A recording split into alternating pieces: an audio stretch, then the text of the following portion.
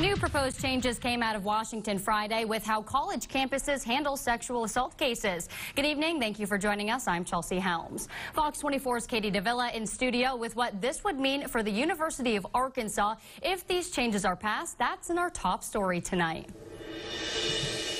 A study by the National Sexual Assault Resource Center says more than 90% of sexual assault victims on college campuses don't report the assault. The center says this may be associated with the way college campuses handle cases. Friday, U.S. Secretary of Education Betsy DeVos proposed changes that would give greater protections to students and change the standards of proof colleges must follow before investigating these cases. I spoke with Title IX coordinator Tyler Farrer at the U of A, who says the university is dedicated to helping students, and if passed, these changes would only make the system stronger.